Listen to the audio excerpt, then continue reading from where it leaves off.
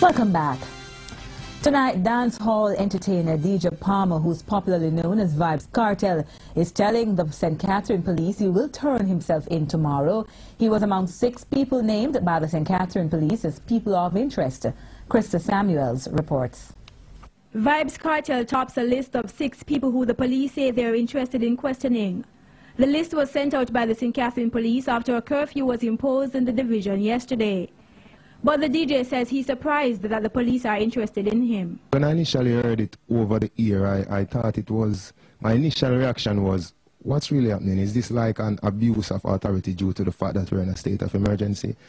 But on second thought, I thought not, because, you know, the police have a duty to uphold, and the police work off so-called intelligence. So if somebody is bringing something to their attention that Vybz Kartel is a person of interest, of course the police are going to act on it.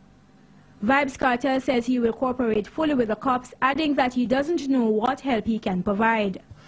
I don't know where the connection is, but whatever it is, the whole Jamaica will know in due time in the days to come, because we'll be turning ourselves in with our lawyers, and we'll be assisting the police in whatever way to get back Jamaica to its normal state, you know what I mean, out of the emergency state.